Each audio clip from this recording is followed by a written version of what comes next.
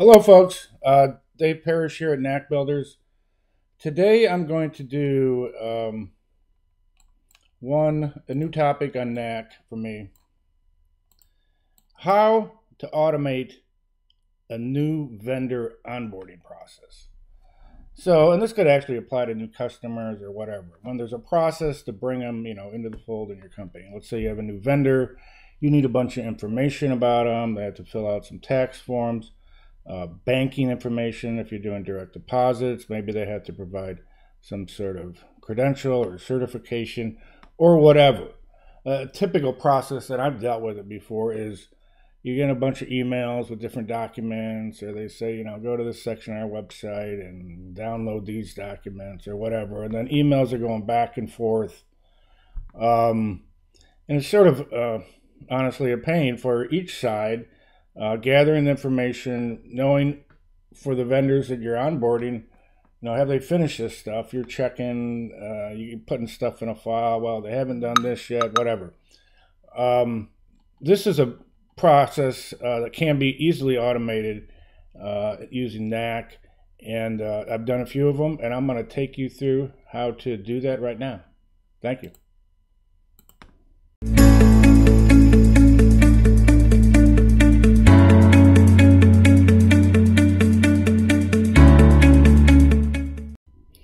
Okay, I'm back here with our topic for today, how to automate a new vendor onboarding process for your company. I'm going to start off with just the data structure on this. It's actually very simple. We have the admin, that's the people at the company who want to onboard folks, and the other user roles are their partners. In this case, they call them partners, but the vendor you're onboarding. And then there's just each partner has an application, and this has all the content of the different, let's go to that. The company names, what they do, contacts, blah, blah, blah, documents they got to upload. And then related to that, there can be notes. So each application, someone might be taking notes on there. It's one to many. There can be several notes and a history of them. And then others, some supporting documents that the vendor can grab. In this case, I think it's like a partner agreement and tax forms. That's sort of how it's set up. And then we just have a section on the pages build out where it's grouped by the admin role, it's grouped by the partner role, and there's some other stats type of things. But pretty simple data structure for this. So let me just take you through how it works. I'm going to start on the admin side of the company. When they have a new vendor who they want to hook up with, they just click add a new partner. They're basically creating an account for them. Name, email. In this case, they're going to set a password for them. And once this is submitted, an email goes to this partner saying, hey, welcome. Here's the URL or here's your account, and here's how you access this with the URL. Here's your password, and then it is going to tell them once they're logged in, that they can change that. And you can even set up a process where it requires them to change it. So the partner now gets an email. Let's go to the partner. Here's a partner. Here I am, and right here's my application. They're going to click on it. Here's the application. It says the status, and if they just got this, it wouldn't be completed, when it was created and who the contact is. And then underneath here are those documents. You're going to need these documents.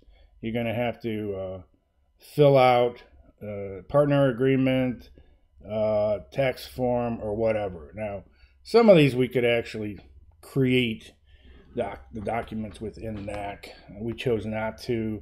They're going to need to download these, sign them, and then upload them.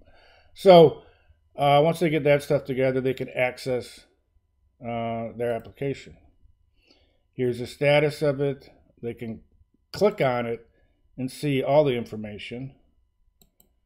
Or once they're filling it out, we have it in sections, 1, 2, 3, 4, the different things that they do.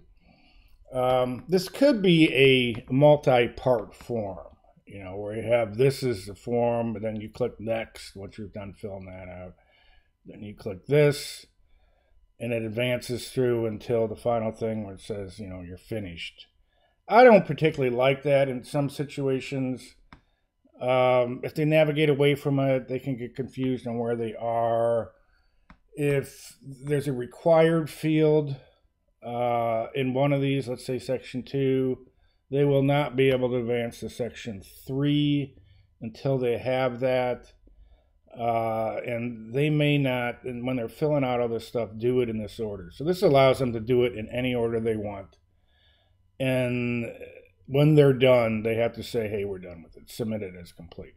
So they're filling out, various information here. Just typical boilerplate stuff. What do you do? And, levels of whatever. They have to sign their agreement and then upload it. They have to provide tax and banking information. And then once they say they have all this stuff done, they can submit it as complete. And there's a few items like the banking and agreement that are, if they haven't done that or skipped that section, it won't let them submit because these are required. So once it's submitted, it's automatically time-stamped and the status goes to complete. And then back to the admin side, they get to see a list of all the folks that they're working with, the status of them, all kinds of different things that help them in the process and know if someone needs to phone call or an email, say, hey, can you get this done? We need to get going on this. They can view basic stats. I'm going to make this a little more robust, but volume to things, the different types of vendors they have, blah, blah, blah. And they can drive down and see detail on anything and a history of notes if there were notes taken, add new notes.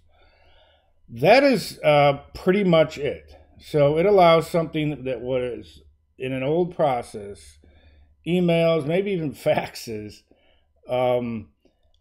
file folders, do they have this, where are they, what's going on, and puts it all in one place so everyone can see, and it makes it pretty simple. And this, by the way, is really easy to build in Knack. This is, what you're doing, a couple hours, and then some tweaking. So a useful thing. If you like it, like this video below, I'd appreciate it. And that is all I have for today. Thank you.